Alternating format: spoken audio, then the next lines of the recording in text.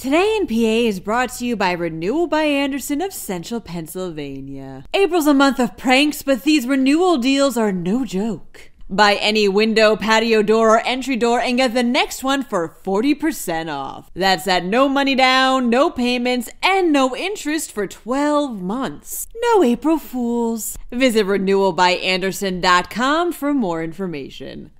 The state Supreme Court has heard arguments concerning gun manufacturer immunity during a lawsuit over a young boy's death. Meanwhile, lawmakers are taking a closer look at water privatization. Over 40 aftershocks were felt after the earthquake, plus a Pennsylvania native won big at the CMTs. I'm Claudia Dimuro, and you're listening to Today in PA.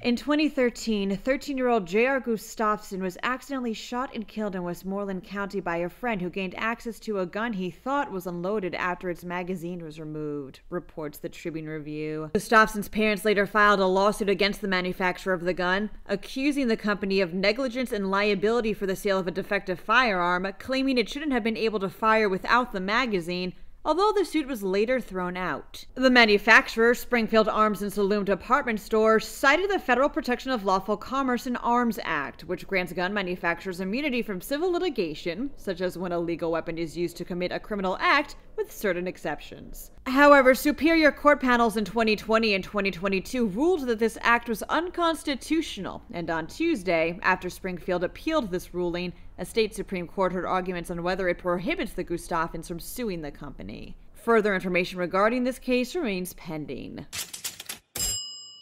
State lawmakers on both sides of the aisle and regulators are taking a closer look at water privatization, reports the Philadelphia Inquirer. Act 12 was supposed to help improve the state's water and wastewater systems that were, quote, urgently in need of repair, unquote, via a fair market valuation process when it was passed in 2016. Fast forward to today, and now some state lawmakers think companies are taking advantage of Act 12 by marking up this valuation, as well as prices, before passing them along to shareholders. Take Pennsylvania American Water, for example, who announced last year that it planned on collecting another $200+ million from customers just under a year after its last hike. Some suggestions to address this issue involve implementing a kind of cap on valuations and legislation that would spread out increased costs to ratepayers over time.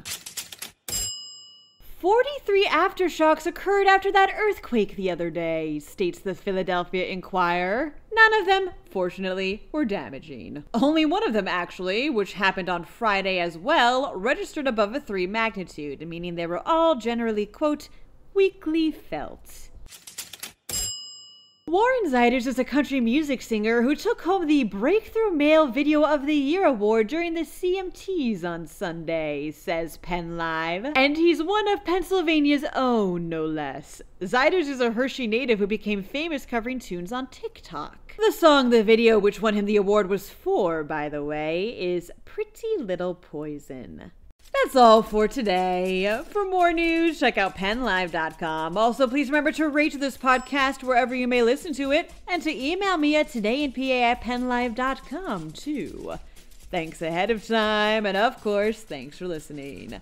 I'm Claudia Dimuro, and I'll be back again tomorrow for another episode of Today in PA. Today in PA is brought to you by Renewal by Anderson of Central Pennsylvania. April's a month of pranks, but these renewal deals are no joke. Buy any window, patio door, or entry door and get the next one for 40% off. That's at no money down, no payments, and no interest for 12 months. No April Fools. Visit renewalbyanderson.com for more information.